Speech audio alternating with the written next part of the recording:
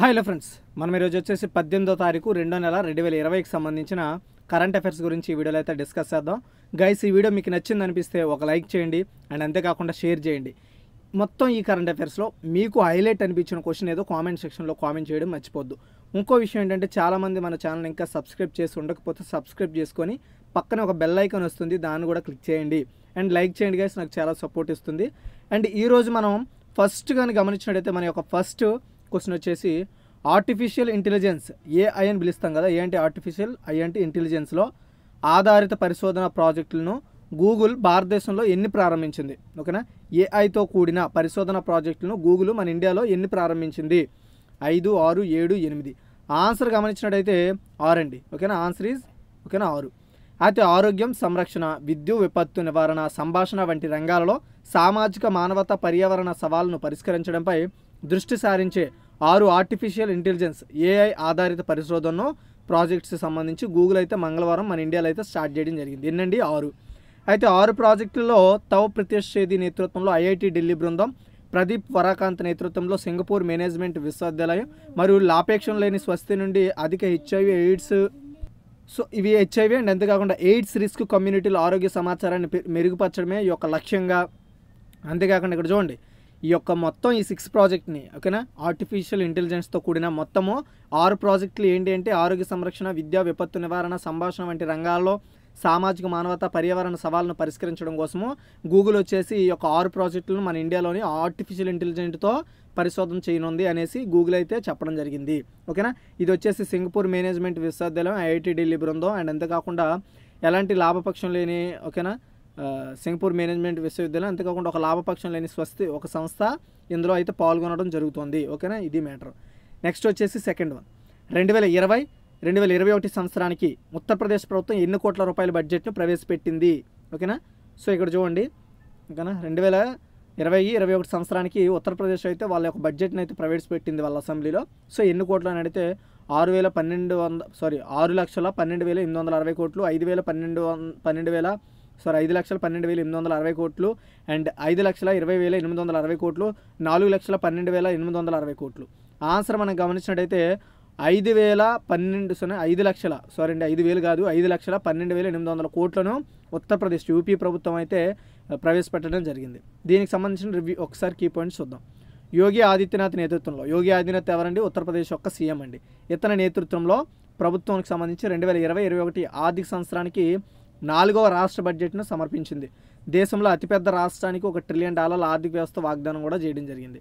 ఓకేనా, అయితే యూపీ ఆర్థిక మంత్రి సురేష్ ఖన్నా 2020-2021 సంవత్సరానికి, ఓకేనా, యూపీ ఉత్తరప్రదేశ్ యొక్క ఆర్థిక మంత్రి ఎవరండి? సురేష్ ఖన్నా 2020-2021 సంవత్సరానికి 5,12,860 కోట్ల రూపాయల బడ్జెట్ను కేటాయించారు. ఇది ఇప్పటి వరకు అతిపెద్ద రాష్ట్ర బడ్జెట్ అని కూడా చెప్పుకోవచ్చు. ఓకేనా, యూపీ ప్రభుత్వం ఇప్పటివరకు ప్రవేశపెట్టిన బడ్జెట్లో 5,12,860 కోట్లు అతిపెద్ద బడ్జెట్ ఇది. అంతకుముందు సంవత్సరంలో ప్రభుత్వ రాష్ట్రానికి వచ్చేసి 4.99 లక్షల కోట్ల బడ్జెట్ని అయితే కేటాయించింది. ఓకేనా, అప్పుడులో 4 లక్షల కోట్లలో ఉండిపోతే ఇప్పుడు 5 లక్షల కోట్లు పెరిగిందని చెప్పుకోవచ్చు. అంతేకాకుండా ఉత్తరప్రదేశ్ రాష్ట్ర చరిత్రలో ఇప్పటి వరకు ఇదే హైయెస్ట్ బడ్జెట్ అని కూడా చెప్పుకోవచ్చు. అయితే 2022 అసెంబ్లీ ఎన్నికలపై టార్గెట్ చేసి ఎక్కువగా ఉమెన్స్ మీద, అంతేకాకుండా హైవే ప్రాజెక్టుల మీద, అంతేకాకుండా మౌలిక సదుపాయాల మీద, రైతుల పథకాల మీద ఎక్కువగా ఫోకస్ చేసినట్టు మనకి స్పష్టంగా ఈ బడ్జెట్లో తెలుస్తోంది. ఓకేనా, ఇది మ్యాటర్. నెక్స్ట్ థర్డ్ వన్, కోవిడ్-19గా పిలువబడే కొత్త కరోనా వైరస్ యొక్క వ్యాక్సిన్ అభివృద్ధి చేయడానికి ఆస్ట్రేలియా ప్రభుత్వం ఎన్ని మిలియన్ డాలర్లను కేటాయించింది? ఓకేనా, కోవిడ్-19 అండి. కోవిడ్-19 అంటే కరోనా వైరస్ అనమాట. కరోనా వైరస్, ఓకేనా, వ్యాక్సిన్ తయారు చేయడానికి, ఓకేనా, ఆస్ట్రేలియా ప్రభుత్వం ఎన్ని మిలియన్ డాలర్లను కేటాయించింది అనేది క్వశ్చన్. ఆన్సర్ వచ్చేసి 1.3 బిలియన్లు, 1.8 బిలియన్లు, 1.6 బిలియన్లు, 1.4 బిలియన్లు. ఆన్సర్ మనం గమనించినట్టయితే 1.3 బిలియన్లు అండి. ఓకేనా, సో 1.3 బిలియన్లు అనేది అమెరికా డాలర్స్లో. ఓకేనా, సో ఒక్కసారి దీని కీ పాయింట్స్ చూద్దాం, గుర్తుపెట్టుకోండి. 1.3 మిలియన్ డాలర్స్ను ఆస్ట్రేలియా ప్రభుత్వము కరోనా వైరస్పై వ్యాక్సిన్ తయారు చేయడానికి కేటాయించింది. దీని గురించి ఒకసారి కీ పాయింట్స్ చూద్దాం. చైనాలో ఇప్పటికే 1,800 మందికి పైగా మరణించారు. సో కోవిడ్-19గా పిలువబడే కరోనా వైరస్ను కోవిడ్-19గా WHO అయితే నిర్ధారణ చేసింది. సో ఈ వ్యాక్సిన్ అభివృద్ధి చేయడానికి ఆస్ట్రేలియా ప్రభుత్వం $2 మిలియన్ ఆస్ట్రేలియన్ డాలర్స్ అంటే అమెరికన్ డాలర్స్లో 1.3 మిలియన్ డాలర్లు అని అర్థం కేటాయించినట్టు ప్రధాని స్కాట్ మోరిసస్ మంగళవారం తెలిపారు. ఓకేనా, ఆస్ట్రేలియా ప్రధాని ఎవరండి? స్కాట్ మోరిసస్. మొరిసన్. అయితే కోవిడ్-19 మొట్టమొదటిసారిగా హుబే ప్రావిన్స్లో వుహాన్లోని డిసెంబర్ చివరిలో కనుగొన్నారు. అప్పటి నుండి 20కి పైగా ఇతర దేశాలకు కూడా ఈ యొక్క వైరస్ అయితే సోకింది. సో ప్రధాన భూభాగమైన చైనాలో వైరస్ మరణించిన వారు చూసుకుంటే ఇప్పటివరకు 1800 మంది చనిపోయారు, దాటిందనే చెప్పుకోవచ్చు. అయితే ఇప్పటివరకు ఈ కరోనా వైరస్ ఎంతమందికి ఉన్నట్టు తెలిసిందని అడిగితే 72,400 మందికి. అయితే ఇందులో 12,500 మంది ఇప్పటివరకే కరోనా వైరస్ బారి నుండి బయటపడి హాస్పిటల్ నుండి అయితే డిశ్చార్జ్ అయిన వారి సంఖ్య. గుర్తుపెట్టుకోండి ఈ 3 సంఖ్యలు, ఓకేనా. ఇది ఎప్పుడు స్టార్ట్ అయిందండి? 2019 డిసెంబర్లో స్టార్ట్ అయింది ఈ వైరస్. నెక్స్ట్ 4 అండి, ప్రతిష్టాత్మక లారెస్ స్పోర్టింగ్ మూమెంట్ 2000 నుండి 2020 అవార్డును ఏ క్రికెటర్ అందుకున్నారు? ఇది చాలా ఇంపార్టెంట్ క్వశ్చన్ కూడా అవుద్ది, ఓకేనా. సో హర్భజన్ సింగ్, శ్రీకాంత్, సచిన్ టెండూల్కర్, విరాట్ కోహ్లీ. ఆన్సర్ గమనించినట్టయితే సచిన్ టెండూల్కర్ అండి, ఓకేనా. క్రికెట్ దేవుడు మాస్టర్ బ్లాస్టర్ సచిన్ టెండూల్కర్కు మరో అరుదైన గౌరవం కూడా లభించింది, ఓకేనా. సచిన్ టెండూల్కర్కి మీరు గుర్తుపెట్టుకోండి ఏ అవార్డు వచ్చిందండి? లారెన్స్ స్పోర్టింగ్ మూమెంట్ 2000 నుండి 2020కి ఈ సంవత్సరాల మధ్య, ఓకేనా, లారెన్స్ స్పోర్టింగ్ అవార్డు అందుకున్న వ్యక్తి వచ్చేసి సచిన్ టెండూల్కర్ అండి, ఓకేనా. క్రికెట్ దేవుడు అని అంటాం, cricket God master blaster Sachin టెండూల్కర్కు మరో అరుదైన గౌరవం లభించింది. ప్రతిష్టాత్మక లారెన్స్ స్పోర్టింగ్ మూమెంట్ 2000-2020 సంవత్సరాలకు గాను అవార్డును అయితే సచిన్ అందుకున్నారు. గత 2 దశాబ్దాల్లో అత్యుత్తమ స్పోర్ట్స్ మూమెంట్కు ఈ అవార్డును అయితే అందించడం జరిగింది. సో ఇటీవలే దీనికి సంబంధించిన ఒక పోటీ కూడా నిర్వహించారు. ఆ పోటీలో ఈ విషయం అయితే చెప్పడం జరిగింది. అందులో 19 మందితో పోటీ పడ్డారనమాట, ఎవరు? సచిన్ గారు. సో పోటీ పడి ఫస్ట్ స్థానంలో నిలిచి ఈ యొక్క అవార్డు పేరు ఏంటండి? లారెన్స్ స్పోర్టింగ్ మూమెంట్ 2000-2020 యొక్క అవార్డును అయితే మాస్టర్ బ్లాస్టర్ సచిన్ మొదటి స్థానంలో ఉండి అవార్డును అయితే అందుకున్నారు, ఓకేనా. ఇది ఎందుకు అని అడిగితే ఈ సంవత్సరాల మధ్య మంచి ప్రతిభను కనబరిచిన వ్యక్తులకి అవార్డు ఇస్తారు క్రికెట్లో, ఓకేనా. అయితే కాగా 2011లో జరిగిన వన్డే వరల్డ్ కప్ విజయం తర్వాత సచిన్ను భారత ఆటగాళ్లు తమ భుజాలపై ఎత్తుకుని ఊరేగించిన విషయం తెలిసిందే. దీనికి carried on the soldiers of nation అనే క్యాప్షన్తో ఓటింగ్ నిర్వహించారు. సో ఆ ఓటింగ్లో ఈ యొక్క అవార్డు అయితే లారెన్స్ స్పోర్టింగ్ మూమెంట్ అవార్డు అండి, ఓకేనా.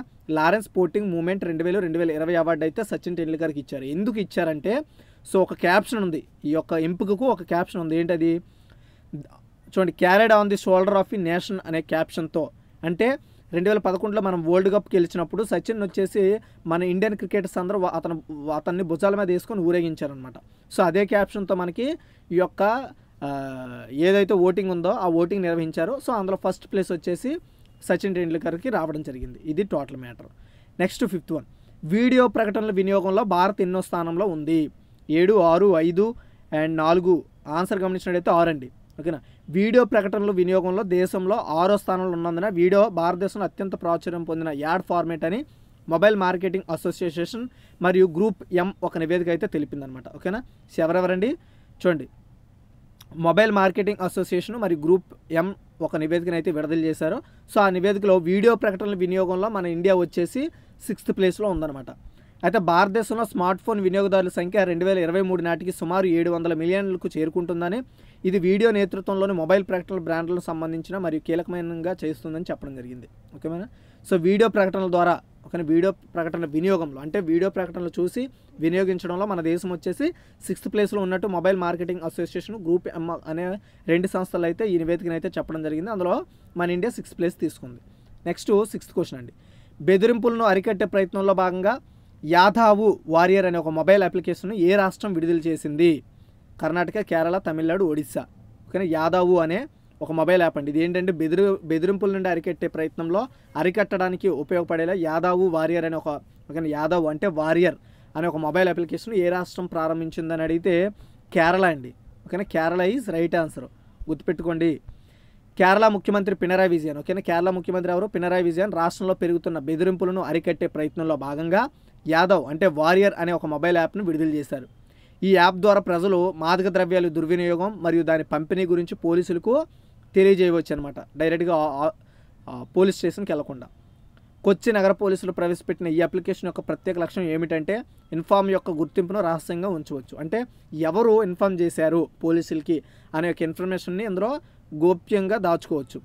రాష్ట్రంలో పెరుగుతున్న మాదక ద్రవ్యాల బెదిరింపులను వ్యతిరేకంగా పోరాడాలని ముఖ్యమంత్రి పినరాయి విజయన్ చెప్పడం జరిగింది. పినరాయి విజయన్ ఎవరండి? కేరళ ముఖ్యమంత్రి, ఓకేనా. Next 7th one, Moody's investors service 2020 సంవత్సరానికి భారత వృద్ధి అంచనాను ఎంత శాతానికి తగ్గించింది? మూడీస్ ఇన్వెస్టర్ సర్వీస్ 2020 సంవత్సరానికి భారత వృద్ధి అంచనా ఎంత శాతానికి తగ్గించింది? 5.4%, 6.2%, 3.2%, 5.8%. ఆన్సర్ గమనించినట్లయితే 5.4% అండి. మూడీస్ ఇన్వెస్టర్స్ సర్వీస్ 2020లో భారత వృద్ధి అంచనాను 5.4%కి తగ్గించింది. ఓకేనా.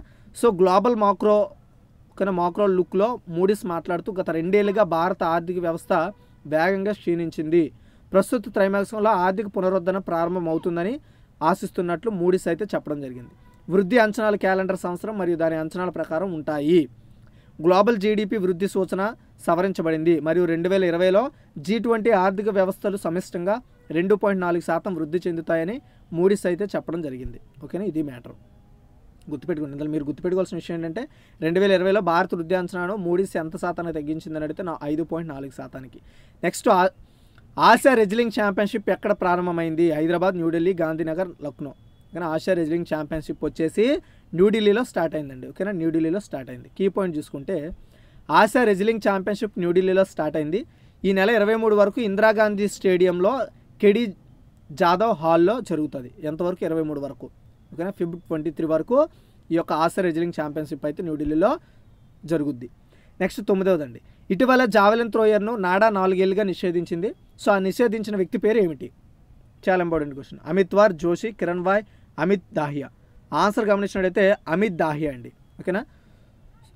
సోనిపట్లోని SII సెంటర్లో జరిగిన 2వ జాతీయ జావెలిన్ త్రో ఓపెన్ ఛాంపియన్షిప్ 2019 సందర్భంగా నమూనా సేకరణ తప్పించడము మరియు అధికారులను మోసం చేయడానికి ప్రయత్నించినందుకు javelin thrower Amit దాహియాను national anti doping agency నాడా అంటాం దీన్ని. నాడా 4 సంవత్సరాలు ఈ యొక్క అమిత్ దాహియాపై నిషేధం అయితే విధించింది. సో నాడా నిబంధన చూసుకుంటే 2.3ను ఓకేనా ఉల్లంఘించినందుకు నాడా జూలై 16న దాహియాను నోటీస్ అయితే ఇతనికి జారీ చేసిందనమాట. ఓకేనా, జూలై 16న ఇతనికి నోటీస్ జారీ చేసింది. అయితే డోపింగ్ ఏజెన్సీ ఈ కేసును యాంటీ డోపింగ్ డిప్లొమసీ ప్యానల్ ADDPకు జనవరి 9న అప్పచెప్పింది. అక్కడ అథ్లెటిక్ యొక్క సమర్థన సంతృప్తికరంగా లేదని తెలిసి మనకి నిన్న వచ్చేసి అతను ఇచ్చేసి నాడా పూర్తిగా నిషేధించడం జరిగింది. నిషేధం అమలయ్యింది. ఓకేనా, తన తాత్కాలిక సస్పెన్షన్ తేదీ నుండి 4 ఏళ్ల పాటు అతను సస్పెండ్ చేయాలన్న ఉత్తర్వును ADDP ఇప్పుడు ఆమోదించినట్లు నాడా చెప్పిందనమాట. ఓకేనా, ADDP అంటే ఏంటండి? యాంటీ డోపింగ్ డిసిప్లినరీ ప్యానల్ అనమాట. ఓకేనా, ADDP అంటే. ఓకేనా, ఇది ఏం చెప్పిందంటే ఇంకా అతన్ని మీరు ఫైనల్ చేసుకోవచ్చు, అతనిపై నిషేధం విధించవచ్చు అనేది క్లారిటీ ఇచ్చింది. ఇది ఏం చేస్తుందంటే మనకి ఇప్పుడు కోర్టులు ఏ విధంగా ఉంటాయో అలా స్పోర్ట్స్ వీళ్ళు వచ్చేసి సమీక్ష చేస్తారు. నిజంగానే అతను అక్రమాలకు పాల్పడ్డా, మోసం చేశాడు అనేది వీళ్ళు తేలుస్తారనమాట ఫైనల్గా. దాన్ని బట్టి ఫైనలైజ్ చేస్తారు. తర్వాత 10 2020 జూనియర్ పురుషుల హాకీ ప్రపంచ కప్కు ఏ దేశం ఆతిథ్యం ఇవ్వనుంది? Important question. భారతదేశం, శ్రీలంక, రష్యా, అమెరికా. ఆన్సర్ గమనించినట్టయితే భారతదేశం అండి. ఓకేనా, భారతదేశం. వచ్చే ఏడాది అంటే 2021 ఓకేనా 21కి జూనియర్ పురుషుల ప్రపంచ కప్కు మన ఇండియా అయితే ఆతిథ్యం ఇవ్వనుంది. గుర్తుపెట్టుకోండి. సో అంతర్జాతీయ హాకీ సమైక్య FIH స్విట్జర్లాండ్లోని లాసన్లో ఈ విషయాన్ని అయితే ప్రకటించింది. 2016లో ఉత్తరప్రదేశ్లోని లక్నోలో ప్రదర్శించిన భారత ప్రతిష్టాత్మక టోర్నమెంట్కు ఆతిథ్యం ఇవ్వడం. ఇది అంటే ఆల్రెడీ 2016లో ఓకేనా జూనియర్ ప్రపంచ హాకీకి ఆల్రెడీ మన ఇండియా 2016లో ఒకసారి ఆతిథ్యం ఇచ్చింది. మళ్ళీ ఇప్పుడు 2021లో ఇవ్వనుంది. సో 2021లో ఇస్తే మన దేశం రెండోసారి ఛాన్స్ ఇచ్చినట్టు అనమాట ఈ టోర్నమెంట్కి. ఓకేనా, సో ఈ పోటీ 2021 చివరిలో జరుగుతుందని టోర్నమెంట్ యొక్క ఖచ్చితమైన వేదిక మరియు తేదీలు తరువాత దశలో అంటే 2021లో రిలీజ్ చేస్తామని కూడా ఆ సంస్థ చెప్పడం జరిగింది, FIH అనేది. సో జూనియర్ పురుషుల ప్రపంచ కప్లో మొత్తం 16 జట్లు టైటిల్ కోసం పోటీ పడతాయి. వీటిలో 6 యూరోప్ నుండి, ఆసియా నుండి 4, ఆతిథ్యం భారతదేశంతో సహా ఆఫ్రికా నుండి 2, ఓషియానియా నుండి 2 మరియు పాన్ అమెరికా నుండి 2 జట్లు అయితే ఈ యొక్క జూనియర్ పురుషుల హాకీ ప్రపంచ కప్లో అయితే పోటీ చేస్తాయి. నెక్స్ట్ 11 కైర్న్ కప్ టైటిల్ విజేత ఎవరు? చాలా ఇంపార్టెంట్ అండి. కైర్న్ కప్ టైటిల్ విజేత ఎవరు?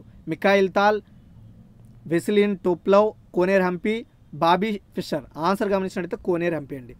ప్రపంచ rapid chess champion కోనేర్ Hampi Cairn cup టైటిల్ని అయితే గెలుచుకోవడం ద్వారా తన ఆధిపత్యాన్ని ఇంకా తిరిగి అంటే నాకు శక్తి ఉంది, నేను గెలవగలనని ఆవిడైతే మళ్ళీ ఒకసారి నిరూపించుకుంది.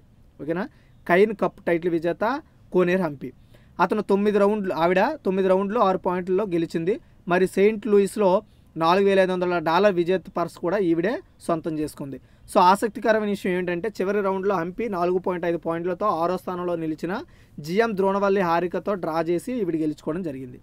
నెక్స్ట్ 12 ప్రముఖ బెంగాలీ సినీ నటుడు మాజీ టీఎంసీ ఎంపీ, ఓకేనా, టీఎంసీ అంటే తృణమూల్ కాంగ్రెస్ ఎంపీ కన్నుమూశారు. అతని పేరేమిటి? హరీష్ పాల్, తపస్ పాల్, తోమర్ పాల్, గోపాల్ వీర్. ఆన్సర్ గమనించినట్లయితే తపాస్ పాల్ అండి, ఓకేనా. ప్రముఖ బెంగాలీ సినీ నటుడు తపాస్ పాల్ అనే అతను ప్రముఖ బెంగాలీ సినీ నటుడు, అంతేకాకుండా తృణమూల్ కాంగ్రెస్లో మాజీ ఎంపీ అనమాట, ఓకేనా. తపాస్ పాల్ కన్నుమూశారు. పశ్చిమ బెంగాల్లోని నాడియా జిల్లాలోని కృష్ణానగర్ నియోజకవర్గం నుండి లోక్సభకి ఎన్నికయ్యారు. సో ఎన్నికైన తపాస్ పాల్ అనేక బెంగాలీ మూవీస్లో కూడా అతనైతే యాక్ట్ చేయడం జరిగింది. తపాస్ పాల్ కూడా రాష్ట్ర అసెంబ్లీలో కూడా ఎన్నికయ్యారు. దాదర్ కీర్తి, సాహెబ్, పరాబత్ ప్రియ మరియు ఇతర చిత్రాల్లో ఆయన నటన ప్రశంసలు అందుకున్నారు, ఓకేనా. నెక్స్ట్ 13 ప్రపంచంలో అత్యధికంగా మాట్లాడే 3వ భాష ఏది? Mandarin, English, Hindi, Russian. Answer గమనించినట్లయితే ప్రపంచంలో అత్యధికంగా మాట్లాడే 3వ భాష హిందీ అండి, ఓకేనా. దాని గురించి ఒకసారి చూద్దాం. 2019లో 615 మిలియన్ల మంది మాట్లాడిన వారిలో హిందీ ప్రపంచంలో 3వ స్థానంలో ఉంది. ప్రపంచ భాష డేటాబేస్ యొక్క 22వ ఎడిషన్ ఎథ్నోలాగ్ 1132 మిలియన్ మాట్లాడేవారితో ఇంగ్లీష్ను అగ్రస్థానంలో ఉంది.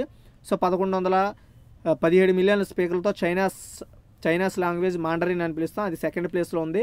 సో అంతేకాకుండా ప్రపంచంలో అత్యధికంగా మాట్లాడి 7వ భాషగా బంగ్లా నిలిచింది. బంగ్లాలో 228 మిలియన్ల స్థానికంగా మాట్లాడేవారు ఉన్నారనమాట. సో థర్డ్ ప్లేస్లో వచ్చేసి హిందీ నిలిచిందండి, ఓకేనా. హిందీ వచ్చేసి అది కూడా ప్రపంచ భాష డేటాబేస్ 22వ ఎడిషన్లో మన ఇండియాకి సంబంధించిన హిందీ లాంగ్వేజ్ ఏదైతే ఉందో నేషనల్ లాంగ్వేజ్ హిందీ, అది థర్డ్ ప్లేస్లో ఉండడం జరిగింది. ఫస్ట్ ఇంగ్లీష్, తర్వాత వచ్చేసి చైనీస్ లాంగ్వేజ్ అయిన మాండరిన్ ఉంది. సో 7 భాషలో మన బాంగ్లా నిలిచిందనమాట. బాంగ్లా వచ్చేసి 7th లాంగ్వేజ్గా కీర్తింపు చేసుకుంది. సో ఎథ్నోలాగ్ 1952లో స్థాపించబడినప్పటికీ ప్రపంచంలో జీవన భాషల యొక్క వార్షిక డేటాను అయితే తెలియజేస్తుంది. ఎథ్నోలాగ్ అనేది మన యొక్క భాష సంరక్షణ సంబంధించిన ఒక సంస్థ అనమాట. సో ఇది వార్షిక డేటా, అంటే ఇయర్లీ ఎవరు ఎక్కువ ఏ భాషను వాడుతున్నారు అనే డేటాబేస్ని ఇది ప్రతి సంవత్సరం కూడా రిలీజ్ చేస్తుంది ఎథ్నోలాగు. ఇది 1951లో దీన్ని స్టార్ట్ చేయడం జరిగింది. నెక్స్ట్ ప్రస్తుత డేటాబేస్ ప్రపంచంలోని 711 జీవన భాషలను కలిగి ఉందన్నమాట, ఓకేనా. ఇప్పటివరకు మన ప్రపంచంలో 7,111 భాషలు అయితే ఇప్పటివరకు మనుగడలో ఉన్నాయంట. జీవన భాషలతో పాటు ఎథ్నోలాగ్ ఇటీవల చరిత్రలో వాడుకలో లేని భాషలపై డేటాను కూడా కలిగి ఉందని. సో ఈ 22వ ఎడిషన్ అటువంటి 348 భాషల జాబితా ప్రైవేట్గా పక్కన కూడా పెట్టిందని కూడా చెప్పొచ్చు. నెక్స్ట్ 14 ఆస్ట్రేలియా భారతదేశానికి తదుపరి హై కమిషనర్గా ఎవరు నియమిస్తోంది? ఆస్ట్రేలియా మన ఇండియాకి నెక్స్ట్ హై కమిషనర్గా ఎవరు నియమిస్తోంది? స్టీఫెన్ జాయ్, హెన్రీ గోయి, బారీ ఓ ఫారెల్, కెవిల్ వార్న్. ఆన్సర్ గమనించినట్లయితే ఆస్ట్రేలియా భారతదేశానికి తదుపరి హై కమిషనర్గా బారీ ఓ ఫారెల్ని అయితే నియమించడం జరుగుతుంది. సో ఓకేనా. న్యూ సౌత్ వేల్ మాజీ ప్రీమియర్ బారీ ఓ ఫారెల్ ఆస్ట్రేలియా భారతదేశానికి తదుపరి హై కమిషనర్గా నియమించింది. మిస్టర్ ఓ ఫారెల్ 2016 నుండి కార్యాలయంలో ఉన్న హరీందర్ సిద్ధు తర్వాత సెకండ్గా ఇతను చూసుకున్నట్టయితే మిస్టర్ ఓ ఫారెల్ని ఇండియాకి హై కమిషనర్గా అయితే నియమించడం జరిగింది. సో ఆస్ట్రేలియా విదేశాంగ మంత్రి మారిస్ పేన్ ఈరోజు ట్విట్టర్లో చెప్పారు, తన కొత్త పాత్రలో పాటు మిస్టర్ ఓ ఫారెల్ కూడా భూటాన్కు నాన్ రెసిడెంట్ అక్రిడేషన్గా కూడా ఇతను కలిగి ఉంటాడని చెప్పారు. అయితే మిస్టర్ ఓ ఫారెల్ 1995 నుండి 2015 నుండి న్యూ సౌత్ వేల్స్ పార్లమెంట్లో మరియు ప్రావిన్స్ యొక్క 43వ ప్రీమియర్లో పనిచేశాడు. శ్రీమతి పేన్ మాట్లాడుతూ అతను భారతదేశానికి న్యూ సౌత్ వేల్స్ ప్రత్యేక ప్రతినిధిగా పనిచేశాడు. మరియు Australia India council board deputy చైర్గా కూడా అతనికి కృషిగా పనిచేసిన అవగాహన అయితే ఉందని కూడా చెప్పడం జరిగింది. నెక్స్ట్ 15 టోక్యో 2020 ఒలింపిక్స్ మరియు పారా ఒలింపిక్స్ యొక్క నినాదం ఏమిటి? ఓకేనా. టోక్యో 2020 ఒలింపిక్స్ యొక్క మరియు పారా ఒలింపిక్స్ యొక్క నినాదం ఏమిటి? United by war, United by emotion, United by goal, United by travel. Answer గమనించినట్టయితే యునైటెడ్ బై ఎమోషన్ అండి, ఓకేనా. యునైటెడ్ బై ఎమోషన్ వచ్చేసి టోక్యోలో జరగబోయే 2021 ఒలింపిక్స్కి యునైటెడ్ బై ఎమోషన్ అనే ఒక నినాదాన్ని అయితే పేర్కొనడం జరిగింది, ఓకేనా. సో ఇది అయితే దీన్ని కూడా సోమవారం అయితే వెల్లడించారు. జూలై 24 నుండి ఆగస్టు 9 వరకు జరిగే ఒలింపిక్స్ కోసం టోక్యోలో 2000కి పైగా దేశాల నుండి 10,000 మంది అథ్లెట్లు అయితే ఇందులో పాల్గొంటారు. ఇప్పుడు జరుగుద్ది జూలై 24 నుండి 29 వరకు జరుగుద్ది. సో టోక్యో వచ్చేసి జపాన్ యొక్క రాజధాని టోక్యో. 200కి పైగా దేశాలు, మొత్తం 10,000 మంది అథ్లెట్లు ఈ యొక్క ఒలింపిక్స్లో అయితే పాల్గొంటారని చెప్పడం జరిగింది. సో ఇదిగా ఈరోజు ఒక టోటల్ కరెంట్ అఫైర్స్. ఒకసారి క్విక్ రివ్యూ చూద్దాం. టోక్యో 2020 ఒలింపిక్స్ మరియు పారా ఒలింపిక్స్ యొక్క నినాదం ఏంటి అని అడిగితే యునైటెడ్ బై ఎమోషన్. తర్వాత క్వశ్చన్ వచ్చేసి ఆస్ట్రేలియా భారతదేశానికి తదుపరి హై కమిషనర్గా ఎవరు నియమించిందని అడిగితే బారీ ఓ ఫారెల్. తర్వాత క్వశ్చన్ వచ్చేసి ప్రపంచంలో అత్యధికంగా మాట్లాడే 3వ భాష ఏమిటి అని అడిగితే హిందీ అని గుర్తుపెట్టుకోండి. తర్వాత వచ్చేసి ప్రముఖ బెంగాలీ సినీ నటుడు మాజీ టీఎంసీ ఎంపీ కన్నుమూశారు. అతని పేరు ఏమిటి అని అడిగితే తపస్ పాల్ అండి. తర్వాత క్వశ్చన్ వచ్చేసి చూడండి, కైన్ కప్ టైటిల్ విజేత ఎవరంటే కోనేరు ఎంపీ. తర్వాత క్వశ్చన్ వచ్చేసి 2021 జూనియర్ పురుషుల హాకీ ప్రపంచ కప్కి ఏ దేశం ఆతిథ్యం ఇస్తుంది అని అడిగితే మన ఇండియా. తర్వాత క్వశ్చన్ వచ్చేసి ఇటీవలే జావెలిన్ త్రోయర్ను నాడా 4 ఏళ్ళుగా నిషేధించింది, అతని పేరు ఏమిటి? ఓకేనా, త్రోయర్ను 4 ఏళ్ళు అయితే నిషేధించింది, అతని పేరు వచ్చేసి అమిత్ దహి అండి. తర్వాత క్వశ్చన్ వచ్చేసి మూడీస్ ఇన్వెస్టర్ సర్వీస్ 2020 సంవత్సరానికి భారత వృద్ధి అంచనాను ఎంత శాతానికి తగ్గించిందని అడిగితే 5.4%. తర్వాత క్వశ్చన్ వచ్చేసి బెదిరింపులను అరికట్టే ప్రయత్నాల్లో భాగంగా యాదావు వారియర్ అనే ఒక మొబైల్ యాప్ను ఏ రాష్ట్రం విడుదల చేసింది అని అడిగితే కేరళ యొక్క ముఖ్యమంత్రి ఎవరండి? పినరాయి విజయన్. తర్వాత క్వశ్చన్ వచ్చేసి మీడియా ప్రకటనల వినియోగంలో మన భారతదేశం ఎన్నో ప్లేస్లో ఉందని అడిగితే 6th ప్లేస్ అని గుర్తుపెట్టుకోండి. తర్వాత క్వశ్చన్ వచ్చేసి ప్రతిష్టాత్మక Lawrence sporting movement 2020 అవార్డుకు A cricketer ఎంపికయ్యాడు and అందుకున్నాడు క్వశ్చన్ అడిగితే సచిన్ టెండూల్కర్ అండి అనమాట. ఓకేనా, గాడ్ ఆఫ్ క్రికెట్ అని పిలుస్తాం కదా అతను. తర్వాత వచ్చేసి COVID-19 అని పిలువబడే కరోనా వైరస్కు వ్యాక్సిన్ అభివృద్ధి చేయడానికి ఆస్ట్రేలియా ప్రభుత్వం ఎన్ని కోట్ల డాలర్లను కేటాయించిందనంటే 1.3 మిలియన్లు.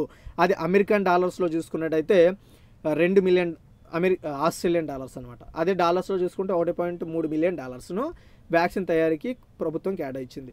నెక్స్ట్ 2020-21 సంవత్సరానికి ఉత్తరప్రదేశ్ ప్రభుత్వం ఎన్ని కోట్ల రూపాయల బడ్జెట్ను ప్రవేశపెట్టిందని మన క్వశ్చన్ అడిగితే 5,12,860 కోట్లు అయితే ప్రొవైడ్ చేసింది ఉత్తరప్రదేశ్ సీఎం యోగి ఆదిత్యనాథ్ అండి. నెక్స్ట్ వచ్చేసి ఆర్టిఫిషియల్ ఇంటెలిజెన్స్ AI ఆధారిత పరిశోధన ప్రాజెక్టును గూగుల్ భారతదేశంలో ఎన్ని ప్రారంభించిందని అడిగితే 6. ఓకేనా, ఇది టోటల్ కరెంట్ అఫైర్స్. నచ్చితే లైక్ చేయండి, షేర్ చేయండి. Thanks for watching guys.